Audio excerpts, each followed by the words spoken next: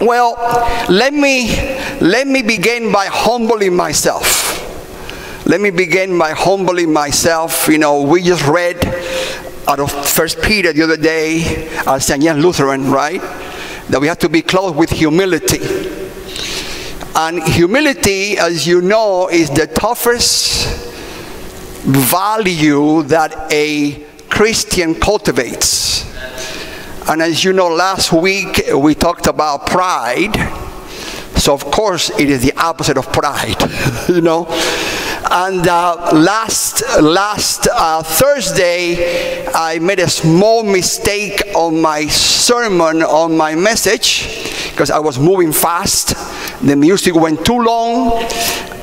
For some people didn't like it. I get there, so I apologize for that too. Okay, so I am humbling myself this evening, and I told you that there are 16 what? Prophets.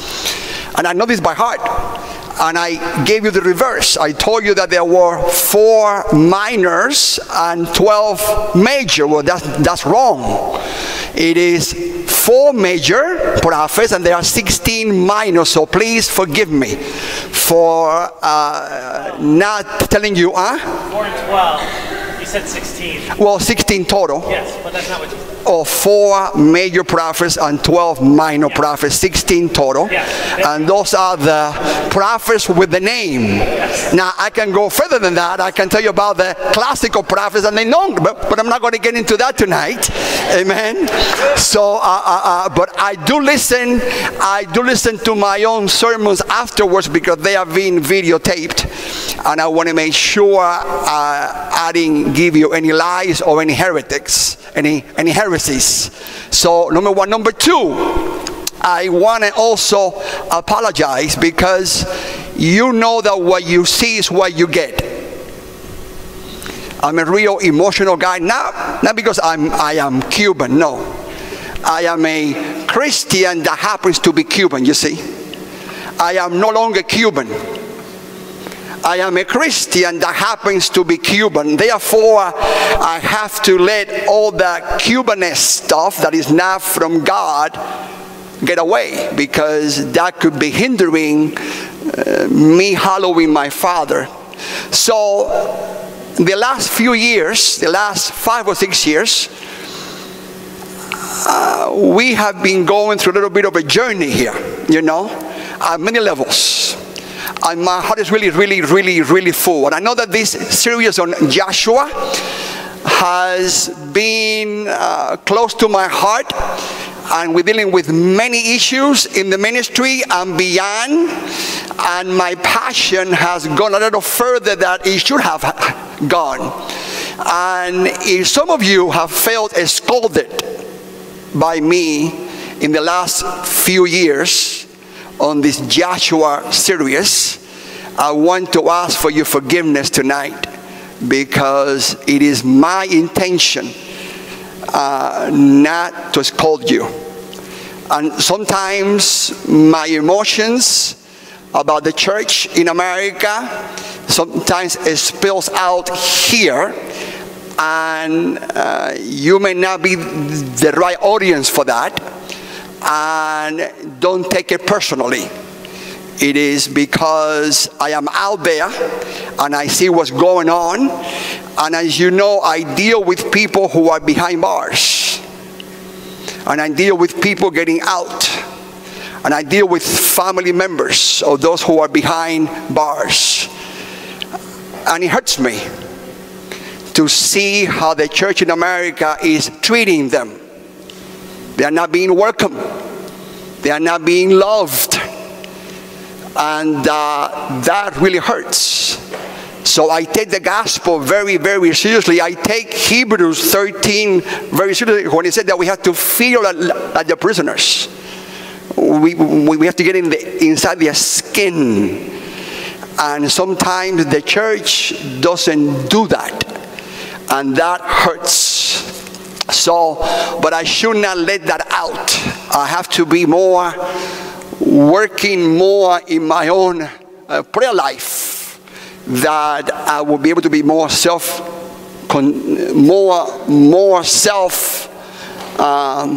control, but also be more careful in what I say and how I say. So I just wanted to say that tonight, because I don't want people to feel, well, Manny is spanking me. I'm not spanking you. I'm not God. I'm just a vessel.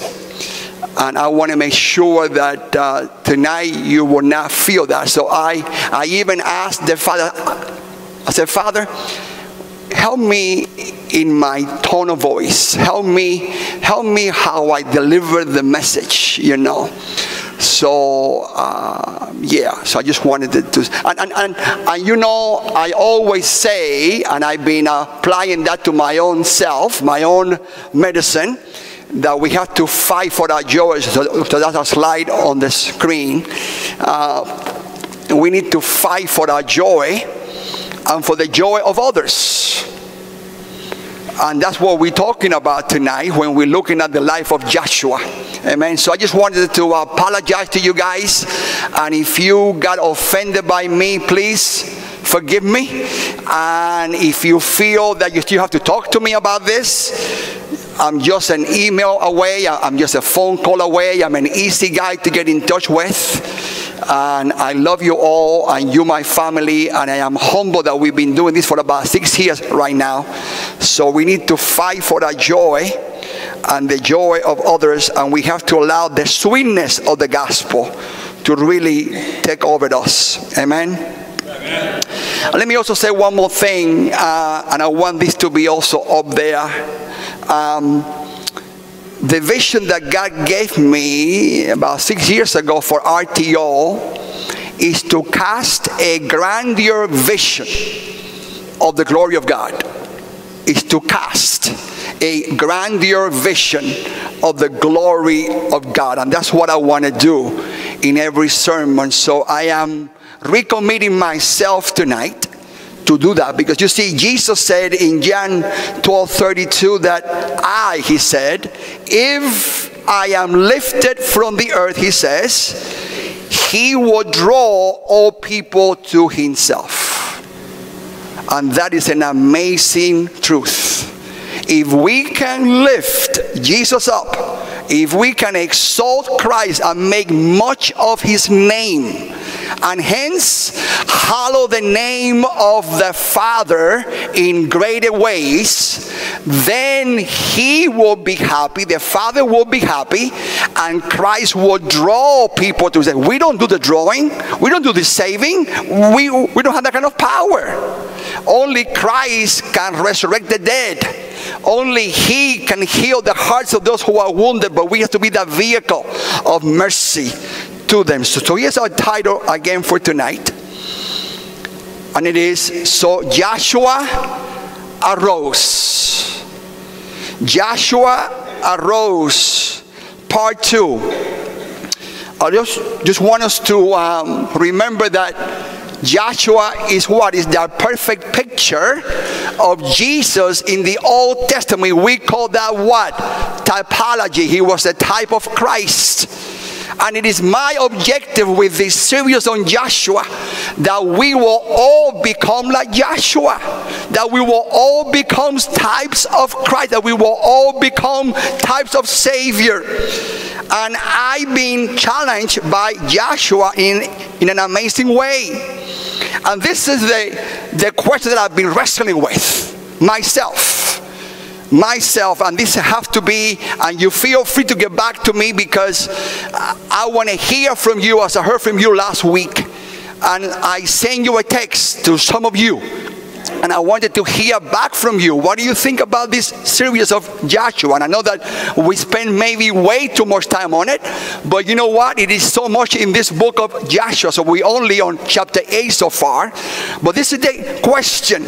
What motivated Joshua to arise without delay?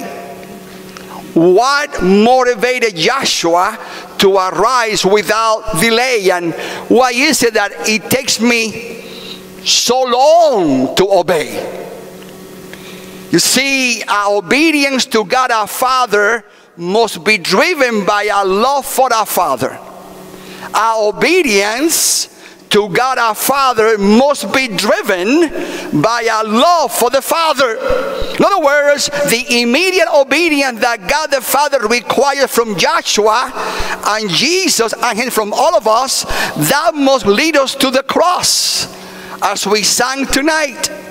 And through the cross, as his legitimate children, must be 100% driven by the kind, radical, unselfish, and fearless love we have seen clearly displayed and demonstrated in Joshua and in Jesus Christ himself. Empowered by what? By the unlimited power of the Holy Spirit given to us by our God the Father, who is the Father of the how much more. He's the Father of the how much more. So listen to this powerful text that we all know by heart. Very familiar text, but you see, sometimes the familiar becomes unfamiliar because we take it for granted. And we're talking about that I believe that the reason that Joshua arose is because he felt loved by his Father. He felt that love. Christ came to our level and went to the cross because he was convinced 100% that his Father loved him. When you know that somebody loves you, you would do anything for that person. And Joshua was convinced that his Father is love. And I want us to feel loved by God. If nobody else loves you, God says, I am love. He is love. No matter what is going on in your life, God says, I love you no matter what. And I have given my love to you through Jesus Christ. In Christ, I have given you my love. And here's what the word says. This is John 3:14. I'm going to begin in verse 14 because I want you to see something very critical here. The reason that Christ came is because God the Father does not want you and I to perish. To perish. I don't know if we really know that. God loves us so much because he's in Christ, because he does not want you and I to perish. And I want to make that connection tonight. Joshua didn't want the people to perish either. Here it is. And Moses, who was who? Joshua's mentor. And Moses, and as Moses lifted the serpent in the wilderness, even so must the Son of Man be lifted, that whoever believes in him should not what? Perish, but have what? Eternal life. And here it is. For God so loved the world. The Japanese church, the Mongolia church, the Indian church, the Spanish church, that he gave his only begotten. There is no other one like Christ. That whoever believes in him should not what? Should not perish, but have what? Everlasting life that begins the moment that you trust Christ. And here it is. For God did not send his Son into the world to condemn the world. He didn't come to condemn us. He came to love us. But that the world through him might be saved. Saved from what? From the justifiable wrath of God. Now let me connect you now with the Old Testament, because this is important. I told you last week that a third of the New Testament is Old Testament interpretation. That's why we are biblicists. Now look at Numbers 21, 5 through 9. And look at the people's confession of sin. It is very important that we confess our sin, even when we think that we didn't do nothing wrong. Just because somebody got offended, we cannot be defensive. We must be teachable. A Christian is a true Christian when we become teachable. And we listen to other people's opinion, even if we don't agree. We have to listen.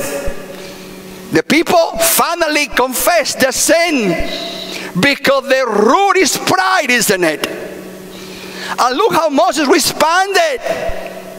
He prayed. He prayed. Now look at Numbers beginning 21, beginning in verse 5. And the people spoke against God and against Moses, the guy who is representing Christ. And they say to Moses, why have you brought us up out of Egypt to die, to perish in the wilderness? For there's no food and no water. Now they saw the biggest miracle ever. They saw the biggest escape from prison ever. All those lifers got out of prison, out of Egypt. They saw God open the Red Sea. And don't you think that God would do it again? Of course He would do it again. He loves us. And He wanted to have more of a testimony. For there's no food and no water. And our soul loves this worthless bread. They don't like the food. So you know what the Lord did? Give a little taste of His wrath. A little taste of His wrath. So the Lord sent fiery serpents among the people, and they bit the people, and many of the people, what? They perish. They perish. Many people are perishing today. Even when we take communion, we have to be careful how we take communion. We have to be careful that we examine ourselves before we partake of the bread and of the wine or of the juice. Therefore the people came to Moses desperate now and said, we have sinned, for we have spoken against the Lord and against you. Moses, pray. How come they couldn't pray themselves? How come they couldn't pray? Because many are treating, and they were treating God, their Father, as what? As a paramedic. We could be like Moses. We could be like Joshua. We could pray like them if we are willing to cultivate an intimate relationship with the Father. And we don't come to the Father for stuff. We don't come for anything. We come for everything that He's given us, because we are grateful. And he prayed, and what happened? God brought the healing. So he says that He take away the serpents. We don't want these serpents. So Moses prayed for the people. Look at verse 8. Then the Lord said to Moses, make a fiery serpent, a type of, and set it on the pole. And it shall be that everyone who is beaten, when he looks at it, shall live and be healed. So Moses made a bronze serpent and put it on the pole. And so it was, if a serpent had beaten anyone, then he looked at the bronze serpent and he lived. Do you see the connection there?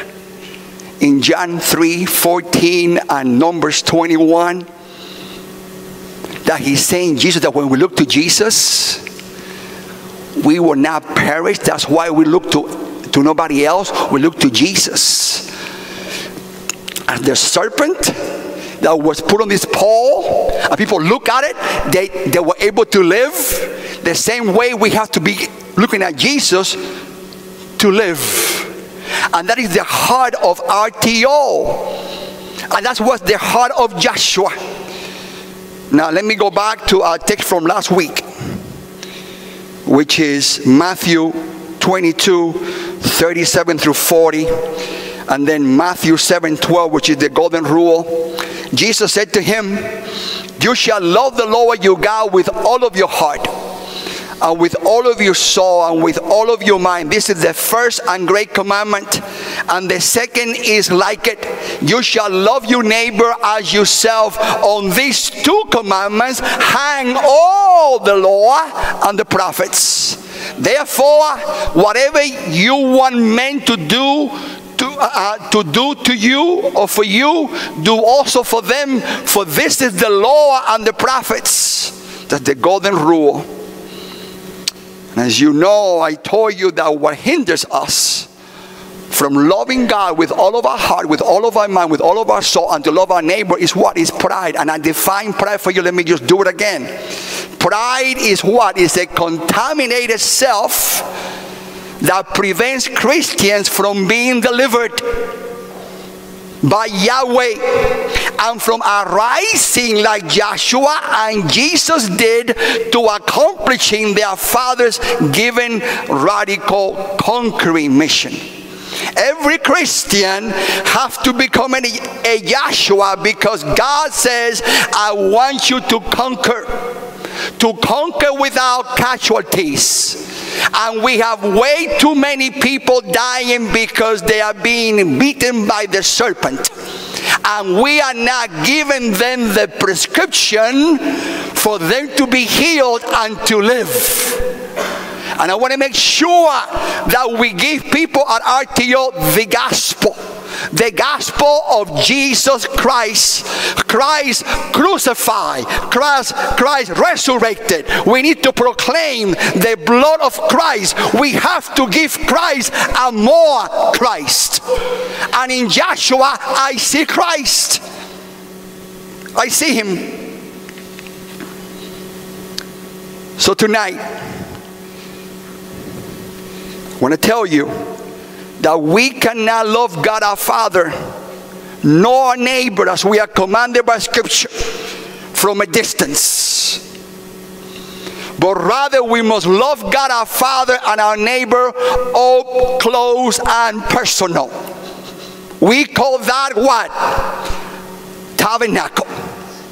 We must tabernacle as Jesus did. Jesus pitched his equipped tent, hence we must do the same. Listen to John 1:14. If you didn't have a philosophy of ministry, here it is. Here it is. John 1:14 says, and the Word, Jesus, the Word incarnate, became flesh. In Spanish, carne. Became flesh and dwelt among us, and we beheld his glory. Hallelujah. His glory, the glory as of the only begotten of the Father, full of grace and truth. And if we are preaching the word of God, if we are teaching God's word, we must proclaim this gospel in the tension of truth and grace. And that's difficult. And that's difficult to do, because sometimes we proclaim too much truth and no grace. That's called legalism. And sometimes we preach too much grace and no truth. That's called what? Entitlement. And we cannot do that. Nothing comes for free. It cost the Father his Son Jesus. So tonight, not only do we have to love our Father and our neighbor up close and personal by pitching our equipped tent with them, but we must also love God our Father and our neighbor creatively. So my 2 points tonight are this. We must pitch our tent with our neighbors and get dirty with them, because John 1:14 says that I have to get my tent equipped. I have to pitch my tent, and I must get dirty with people. Dirty with people. We are not very clean people. People have messes. And second point tonight is we must love creatively. There's not one other way of loving people. People have different needs. So I want to close tonight with 2 examples. You know, when Bob and I were called to this ministry almost 30 years ago, 28 years ago, there were many good people doing prison ministry. Many. And many good people going into prisons. And we were very grateful for that. But then we began to investigate as rookies. And just imagine me and Barbara newly married. We come from two different cultures, as you know. She's German, I'm Cuban, I'm a new Christian. I mean, she was born in the church. Came from a good family. I was all messed up. I mean, I went to prison. I mean, and she marries me. That's another miracle. But we got married. You know why we got married? You know why we got married? Because God put us together. And He gave us a mission. He said to us, I want you to get married because together you will be able to serve me much more effectively than separate. That's why we got together. Do we have issues? You better believe we have issues. But we're not quitting. We're working at it. And in the last 7 years, we have discovered that we cannot make it without prayer. So anyway, so we saw a big need that this gospel that I've been talking about tonight was missing a little part. A very important part. You see, if I only tell you about this Jesus, like I have done so far, and I'm missing this little point, I just lied to you. I have not given you the whole truth. And I have not given you grace. Because I have to tell you now that this gospel says that Christ is coming back. Hallelujah. He's coming back. That's my hope. There's no hope for the Christian if we do not know and are convinced that this Jesus is coming back to rescue me and take me home, because He went to prepare, hallelujah, a place for me. He went to prepare my honeymoon suite. Hallelujah. John 14. And we were convinced that we had to meet these guys at the prison gate. That's crazy. And we believed that we had to put these guys with us in the same home that we lived. In other words, if I'm going to fulfill the first and second greatest commandment, I am required to love these guys with the love of God. And God says, I want you to love them as Jesus loves you. Jesus came to your level. He tabernacled with you. He got dirty with you. He suffered with you. He lived with you. He showed you me in Himself. And for the first 10 years of our ministry, me and Barbara lived at the Colonia house. You know why? Because if I'm going to love my neighbor, I need to have the desire that the same food that I eat, they need to eat. The same benefits that I have, they need to have those same benefits too. The same roof that I live in, they have to live in there too. If not, why is Jesus going to prepare a place for me? He's going to be with me forever. He's going to tabernacle with me forever. He's not going to kick me out. He's going to invite me in. So we wanted to live this gospel out ourselves before we can tell anybody about it. Was it easy? No, it was not. The first 5 years was nothing but hell. Every neighbor came against us. The city of Wheaton came against us. Every church came against us. Was it easy? Of course not. But God gave us one gift. Was the gift of endurance. Was the gift of perseverance. Was the gift that Jesus never gave up. How can I give up? How can I give up if my Jesus did not give up? So we began to see a glimpse of this text that I'm talking about, of Joshua and Jesus. That's why I am so passionate about it. See, people want to love us from a distance. That's not love. That's not love. Love has to be up close and personal. What is mentorship? Mentorship is a word that we throw out so many times. I'm his mentor. Well, what do you mean by that? You are his mentor. What do you mean by that? Mentorship is this. It's called discipleship. It is living life together. We have to get used to each other now because we're going to be forever together. So I'm not trying to brag about ourselves. I'm just trying to tell you what it is. And to be very honest to you guys, for the last 18 years, it has been difficult to find people to do what we did. Very difficult, very frustrating. I mean, I could have quit so many times because this is a battle that we've been fighting for years. And we have an amazing board, and I'm thankful for Chuck Martin and for Bob Wilson and for all of our board members. But not even them understand what me and Barbara have gone through together. That's why I get sometimes frustrated. So when you combine my Cuban culture with my frustrations and my disappointments, sometimes it feels like, but I'm not, because I'm a loving guy. I would do anything for you. I would do anything for you. Everybody that sends me a text, I text you back. Everybody that calls me, I call you back.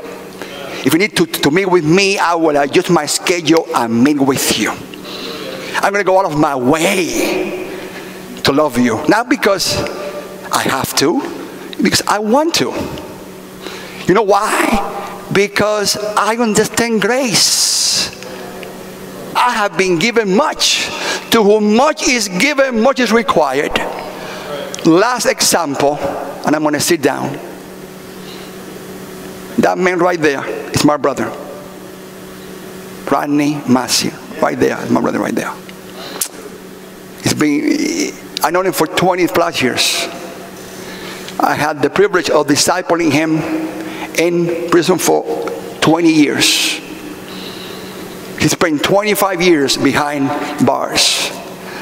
And because of our laws, all the laws that we have today, because let's be honest with each other. Society and the church don't want people in their midst that have been locked up. That's the truth. I mean, that's the truth. I don't have many churches that say, Manny, send me a guy out of prison to my church. I just don't have them knocking on my door. And I've been knocking on their doors for years. For years. But we want to love people from a distance. There's no love in there. There's no love in there. And then we cannot be loving people the way that we want to love them. We want to love them the way that they need to be loved. So Rodney and I knew each other. And his case was a unique case that he had to register as an offender in the same registry that a sex offender has to be registered. And therefore, it was difficult to find him a place to live. But I was determined. We were determined. And there was a loophole on the law, but we couldn't fix it right there and then because he had to be paroled on the day that he had to be paroled. Otherwise, he had to stay 3 more years in prison. True? And I prayed and I called people and I said, Father, help us with this. Love is what? Creative.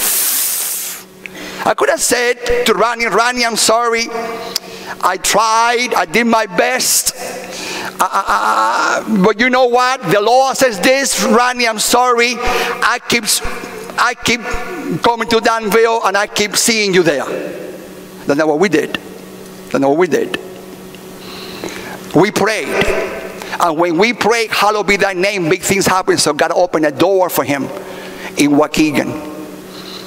And I never forget my friend Nat'l and I, and my friend Mr. Reynolds, we met him at the gate.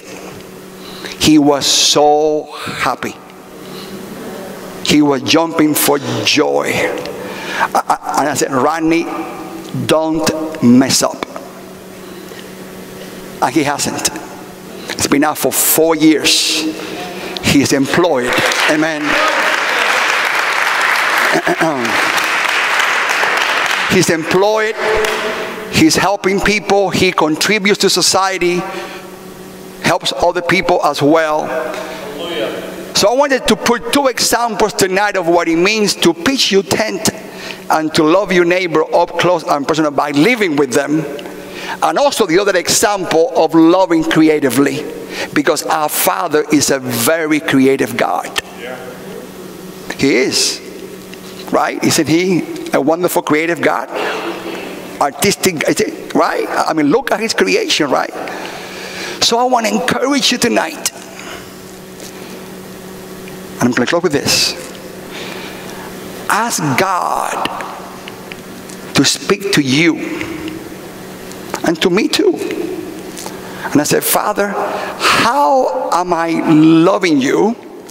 And how am I taking that love to my neighbors?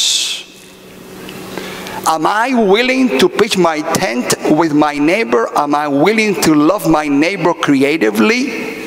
And you know that the last 5 years, we've been fighting together in what are we going to do with the thousands of men and women who are in prison for the sex offense and have no place to go. That is very hurting to me. Very. Because many of our churches will now work on them. Will now work on them. And it's very difficult for them to find housing, to find a job, to find anything and everything. So that is a milestone that needs prayer. That is prayer. Because only God can make that happen. I'm saying that's heavy on me. But for us here tonight, in a simple way, these next few days, ask the Holy Spirit to help you examine yourself, to take inventory of yourself and say, Father, am I really loving you? Am I really loving my neighbor? Am I loving conveniently? Am I loving from the excess? Am I loving with what I want to love? Am I loving you in a tabernacling way? Am I loving you creatively? Let us pray. So thank you, Father, for this, my family, my RTO family. Thank you for their grace towards me tonight. And I pray, God, that as next week, I would like to do a little town hall next week. So I'm not going to be preaching next week. Next Thursday, I want to have a little town hall, a true interactive town hall where Joshua and Jesus will be here. Joshua will be here next Thursday. Jesus will be here next Thursday too. And we're going to have a real interactive town hall next week where we're going to be able to together interact on what I just talked about today and last Thursday.